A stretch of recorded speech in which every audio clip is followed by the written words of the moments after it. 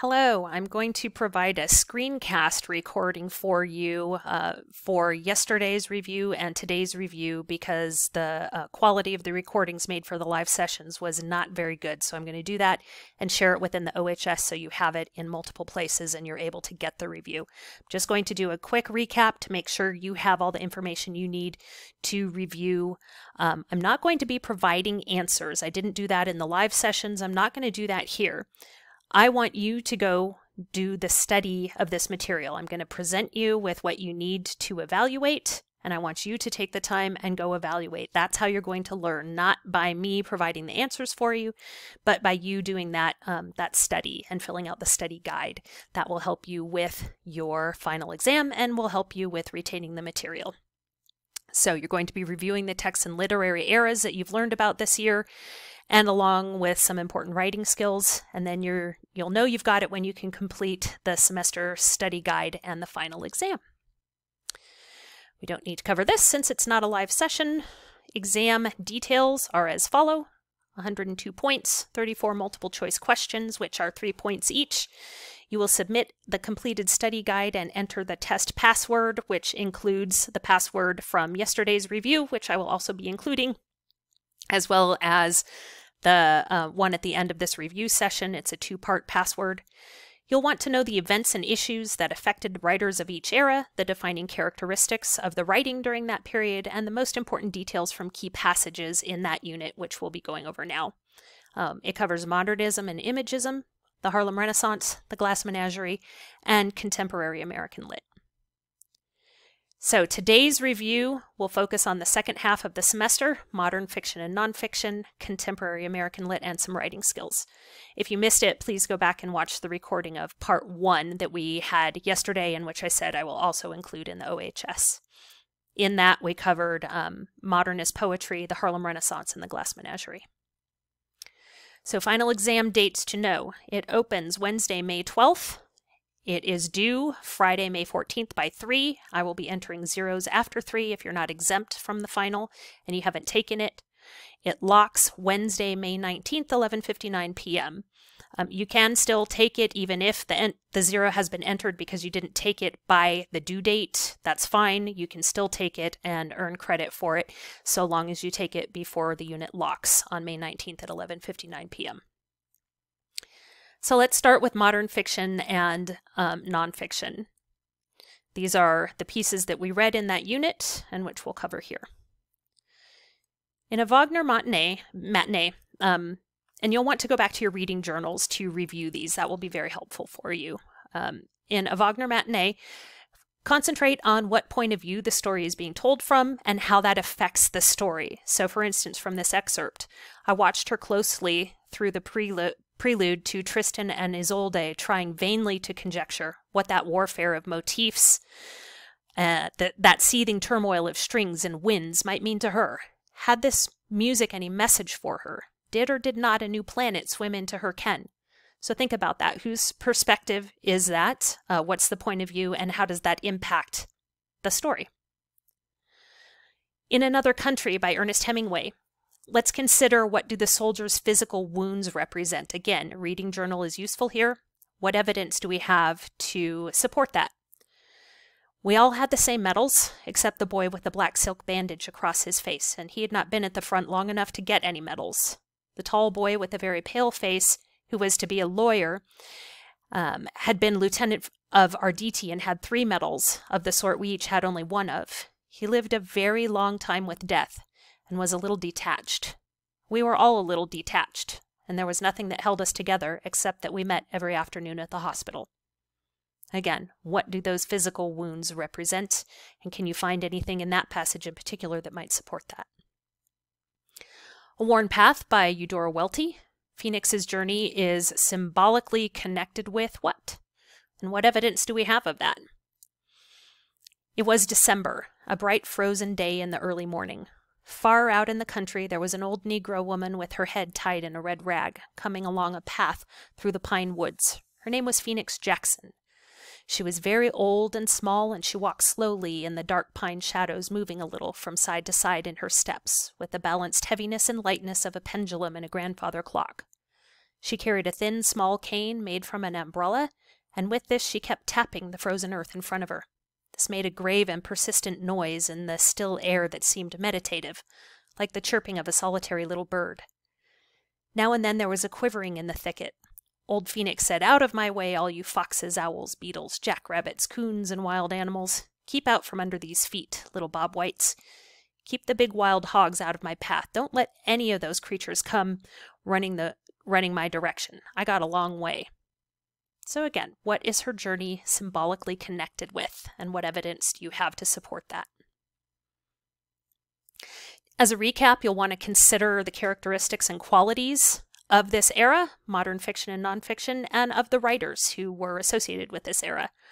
Think about the things that are associated with that. Again, going through your reading journals will help you. Also, going through previous recordings from live sessions will help you with this.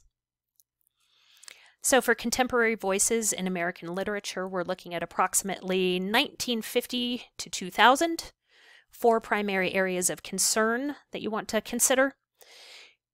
The increasing diversity of writers and stories. That seems to be a continuing theme that you find through American literature, is the continuing diversity as time passes. The celebration of heritage and the search for identity, the continued examination of the nation's core values, the renewal and refining of the American dream. Literature grew even more diverse, and writers during this time were much more likely to be from underrepresented groups. Women, African Americans, Latinos, Native Americans, you see writing very prominent from these groups. Many first-generation Americans wrote about a divided sense of identity. The country of their birth was no longer home, but the country they now called home didn't feel like home. Their stories often dealt with working to care for oneself, one's family, one's community, facing the unfamiliar, finding one's place in society. And you can see those themes throughout the material that we read in Unit 8.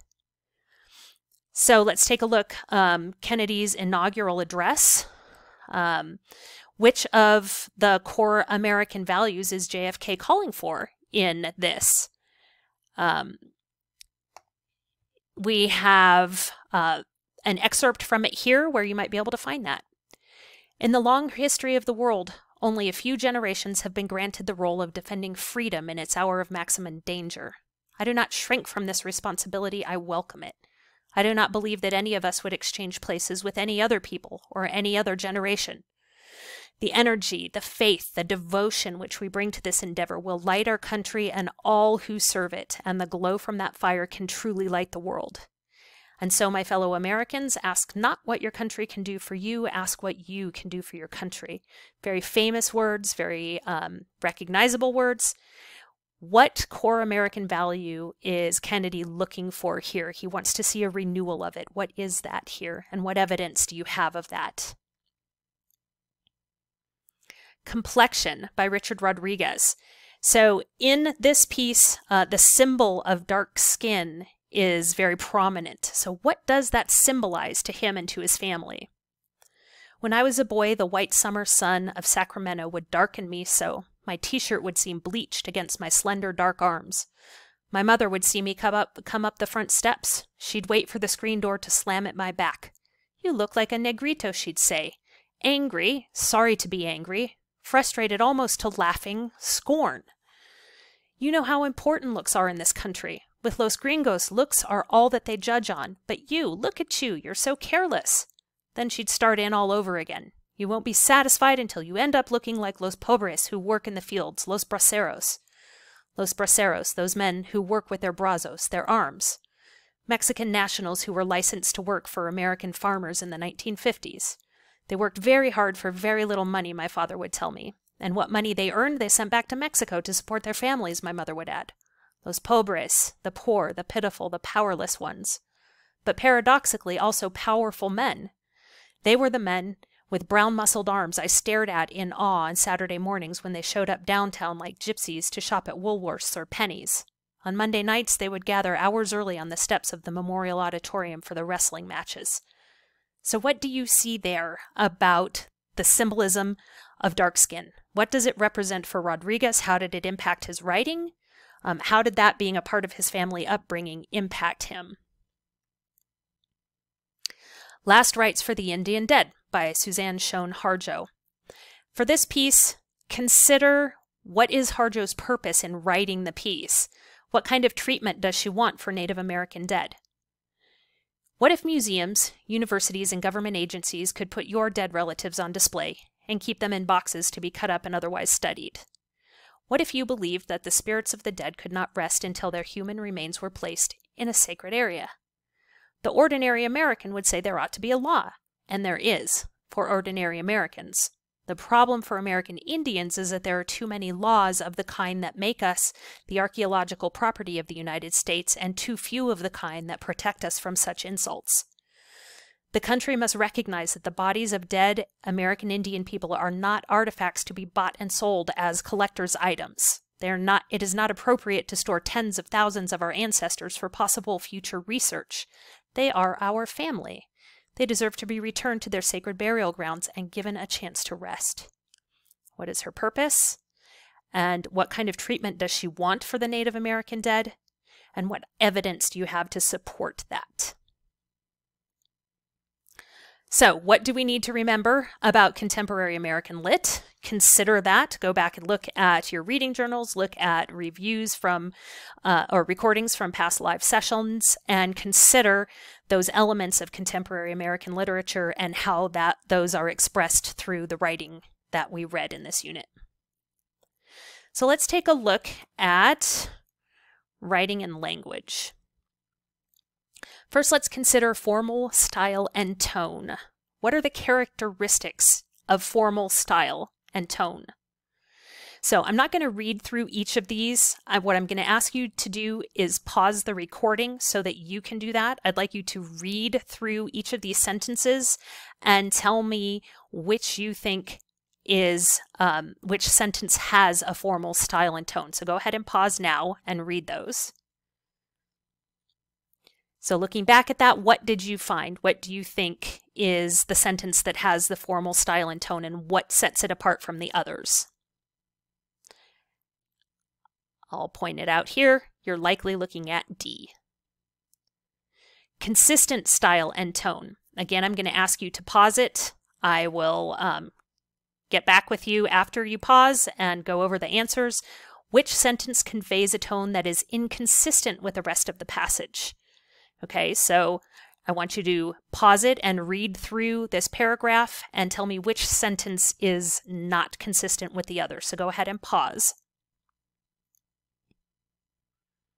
Okay, and now that you've paused, taken a look at it, I believe you will find that sentence 3, C, is inconsistent with the others. Now consider why that's the case and take a look at that. Topic sentence. What is its purpose? I'd like you to choose the most effective topic sentence in this paragraph, so pause now. And after having read that paragraph, I believe that you will find that sentence C is going to be your topic sentence that sets it up for you. Concluding sentence. Again, what's the purpose of a concluding sentence? I want you to take a look at this paragraph and read through the responses and tell me which one you believe is the correct concluding sentence. So go ahead and pause now. And coming back, I believe that you'll find sentence B. Please consider my ideas as you decide about year-round schooling is a good concluding sentence that wraps up this paragraph. Supporting details. What are supporting details? Go ahead and read through the prompt and the supporting details and tell me which one you think is not appropriate here. That would be pause. A is not a good supporting detail. So you'll review Unit 4 for this. And your final exam password is roses. Is the second part of the password. The first part was given in the review from the first half of the review, and the second half is roses. You'll put those together along with the study guide, and you will have what you need to unlock the test. All right, good luck to everybody. Take a look at this page. You can pause it and see what all needs to happen. You've got this.